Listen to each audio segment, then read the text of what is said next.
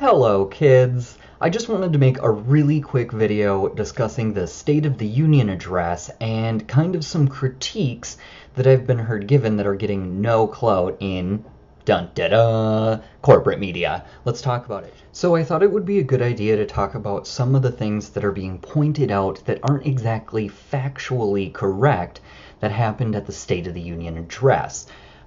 First of all, let's just dive in because I just want to get through them quickly. The first being that the Obama administration has cut the deficit by 3/4, which is a completely made up statistic.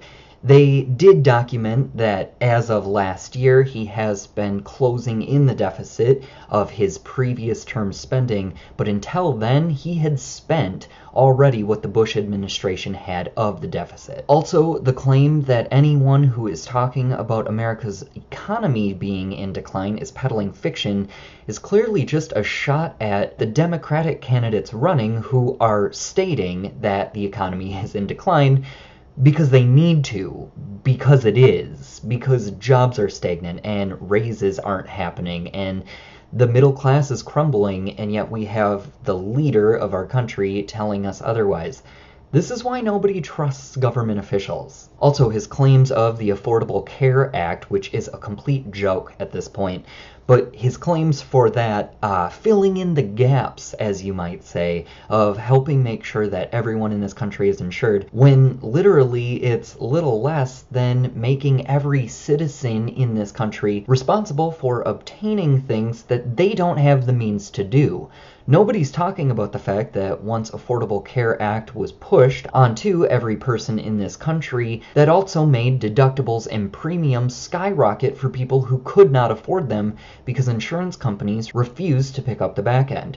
This has literally hurt millions of people across the country, and our government knows full and well. The big one that I really want to get into is him talking about him being a pioneer in making sure that the internet remains an open forum. Of course, that is what we need. You guys, millennials, anyone young watching this, please understand that having an open and free internet is not only important, it is vital to us surviving. Humanity needs a safe space where freedom of speech is not restricted. The internet, however it came about to be, because if you believe that Al Gore invented it, you are clearly drinking the Kool-Aid. However, whatever means it came about, it was definitely a gift onto humanity that really meant to help us thrive and exchange knowledge without it being hidden or corrupted. If we allow governments to at all peddle inside of an open market like the internet, we are asking for severe punishment. The Obama administration has done nothing to make sure the internet remains an open and safe space. Know that going forward, and do not believe anything without fully investigating it for yourselves. This is an issue that nobody can stress enough. You do not understand what the internet is. It is going to morph into something we can't even explain. The government knows that, and it is our responsibility to preserve it for generations to come. This is real, and this is stuff we are being lied to on a daily basis, openly in front of us to our face. We need to take the power back, talk about it, and make sure everybody is aware that the internet is in danger of becoming something it was never meant to be. So let's make sure we do not allow that to happen. Next, I almost think it's laughable that Obama even commented on his efforts towards clean energy and America's investment in such, because his failed attempts are almost mockable at the least. This is ridiculous when you look at it. Obama trying to claim being a president involving himself in clean energy efforts, when you look back at his involvement with not only the Keystone Pipeline coming through the US, but also with fracking, which has been linked to contaminating water and soil in surrounding areas. And that's only what we know it's doing so far. These things are not anything a president should be boasting about, let alone comparing to using with clean energy. These aren't clean forms of anything. We are aware through people such as Dr. Stephen Greer that our government has obtained technologies advanced enough to create clean energy and that it's possible to get it to everyone in the world. The fact that we're being lied to so blatantly just shows you that we're supposed to remain dumb and silent.